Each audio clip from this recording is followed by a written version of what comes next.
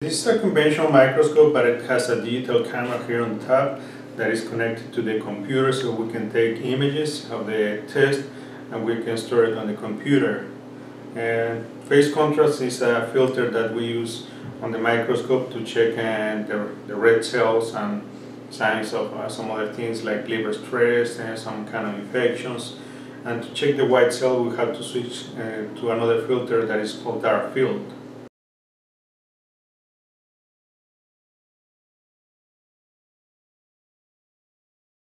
Even on dark field, we can see the white cells, how they are doing. We can check the immune system, how active it is or is not.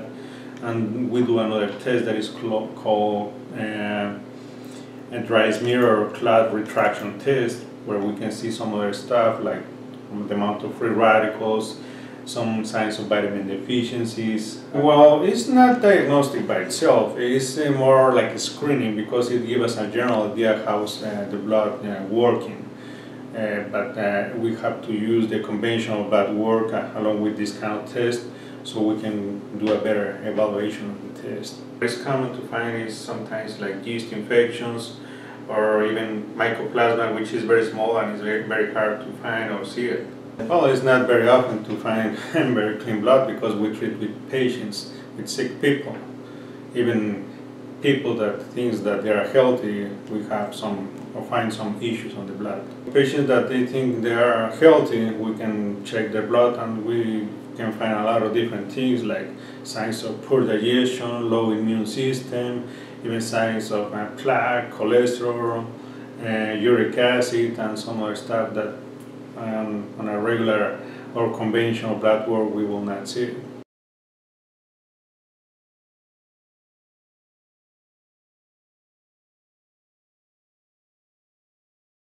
Here in phase contrast, where we are looking at, or where we try well, what we do check is the different sizes and shapes, but of course bacteria, fungus, parasites, if they are, the cholesterol crystals, uric acid crystals. This is most of the readings we will find here. The candida fungus, of course. Amino acids and proteins, they go undigested into your system. This is how they shape like this. Is that actually a blood cell or not? Yes, it's a red cell.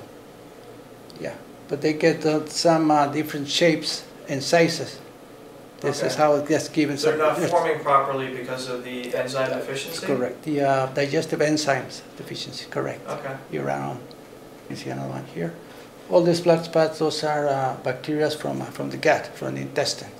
We call this a blast white cell. Oh. Destroy.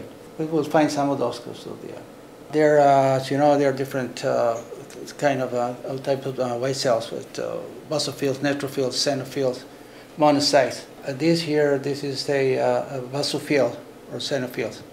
They glow a lot. This is how we can identify this against the neutrophils. Well, I'll show you in a few seconds.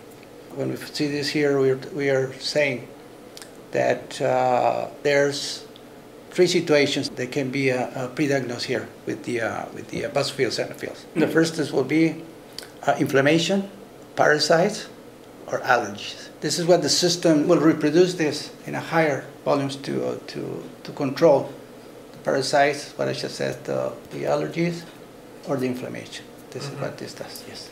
Parasites, inflammation, and allergies. Yes, correct. This is another one here. This is a neutrophil here. It looks like it's transparent. You can see the activity of the granules here. Wow. This is a very good sign. This lets us know their immune system is in range, that is working.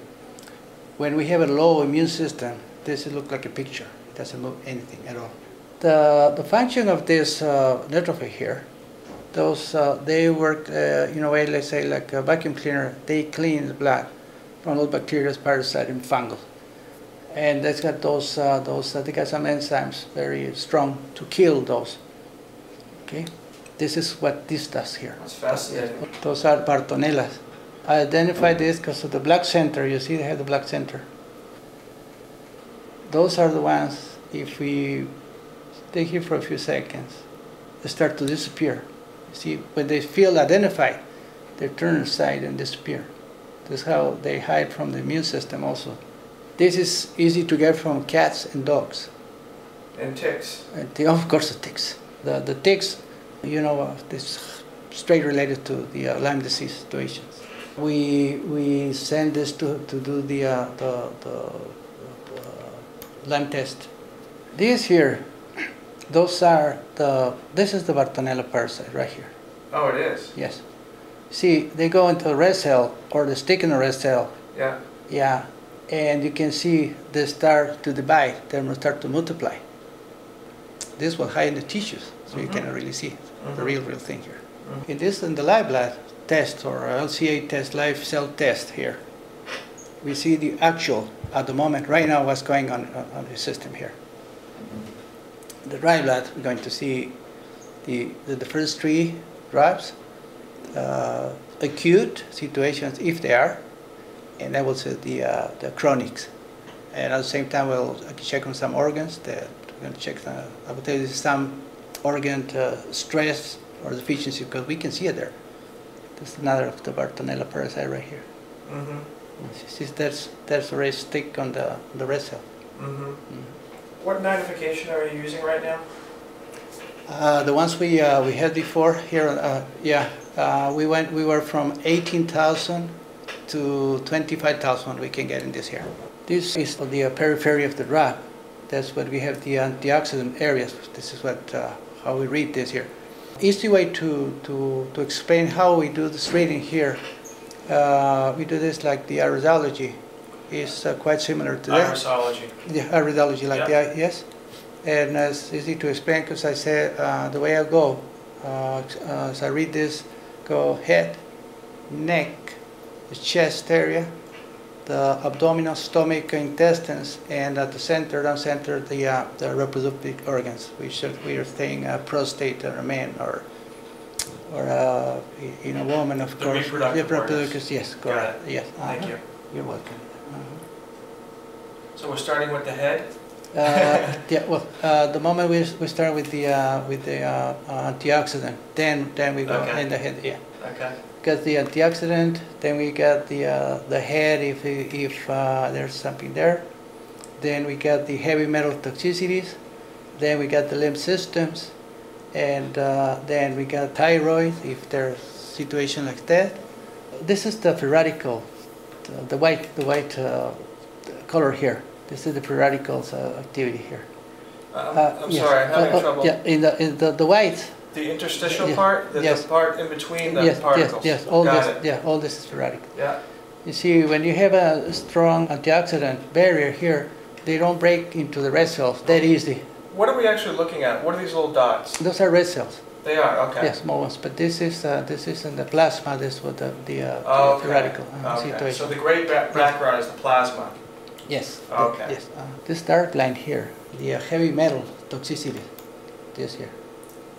This here is in the lymph system. Is the... Lymphatic system. The lymph Oh, system. okay. Yes. Yeah. This is the lymph. Yes. Uh-huh. The lymph system plays high role on the autoimmune system. So this, it gets quite loaded. So what we recommend here is to you do a lymph drain massage. That's the fastest. Lymphatic Yes, massage. yes, yes, Right. yes. This because and the chelation therapy that you're getting. Okay. What I'm saying now is from experience, not what I've learned on the books or whatever they've done. But we do here in the hospital here with live patients. I can do this here. That I know I can tell. This here is on the pancreas area. Now we are in the third drop. The third drop we are in the stomach, start to in the stomach area, and the small intestine, and large intestines, and the liver. Now we are in the fourth drop. We are right on the intestines, the large and small intestines here. These are an indication of inflammation in the areas. Makes perfect sense. Yes, this is what we see here. Some of the inflammation is caused by those, again, those undigested foods that you get in there, because those they stick in the lining, the wall of the intestine. Yeah. All right, you might have this explanation before, and that will cause inflammation. And when you have inflammation on the, of course, in the intestines, the absorbing channels here is what we call the leaky gut. Yeah, they open and they can go through all those bacteria, candida, parasites that we saw. When we see this just white, do not have those acidic punctures or holes in there. This is inflammation. This is how we see the inflammation there. As you can see, it's a darker center than the edges, than the periphery. That's indication that you need to clean your colon. Still continue with your morning coffee that we call here. Yeah. Okay. And the last one here. Again, the colon area here, but dark. So we need to continue to do the cleaning detox of the yes. Indicative of what organ area? The colon. Still the colon. Yeah, okay. the colon. Yes. And was that the lowest part of the colon? The whole area. Oh, the colon. colon. Yes, okay. correct. Yes. I will show you here. How we can see this here? As you can see from a light dark to quite dark, this layer of those undigested parasites, candida, bacteria is sticking into your intestine. So that's what have to be clean. As you know, we recommend a lot about the digestive tract have to be quite clean. You know, most of these situations will start in the gut. You know all those things by now. This here is the low back situation. There we're saying neck, back situation. We can read those. We can find those. In what I found here is a low back situation. In your case, this that I can tell. Because of this here, it's just okay. Give those readings. Yeah. Yeah. They appear. They just appear. This is a oxidative stress situation of the blood. This is just they come like that. I can call it like that. Incredible, but highly accurate. I can tell you for so many years that I've been doing this.